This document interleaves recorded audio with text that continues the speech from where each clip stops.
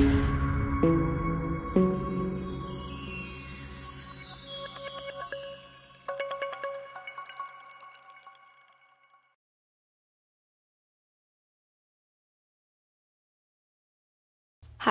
I'm a 14-year-old girl.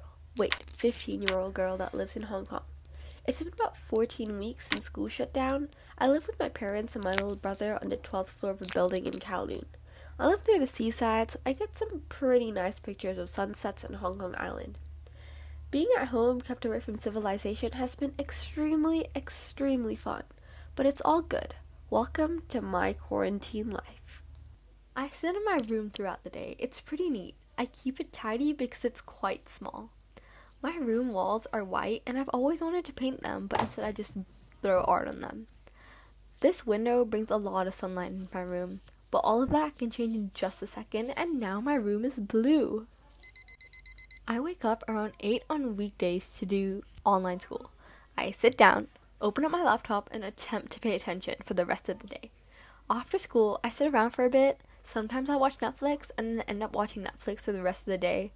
And other times I annoy my brother while he plays FIFA. And then I end up playing too. Very rarely I go out for a walk. I put on my masks, take some hand sanitizer, and soak in the sun. Before the day ends, I play a few card games with my family. Usually I win. I live in a pretty busy area, but lately the MTR has been more of an MTR. There used to be a lot of people playing football, but now it's just empty. It's all quiet.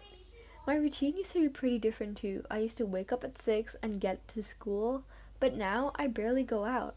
I used to be able to see my friends' faces in person, but now it's just through house party. I miss being able to go out and watch planes fly over every 5 minutes, but there are a few benefits. Pollution levels are decreasing, water is getting clearer, and you can see jellyfish in Venice. Hong Kong is a beautiful place, and I really hope it goes back to normal, because I've really learned to appreciate where I live.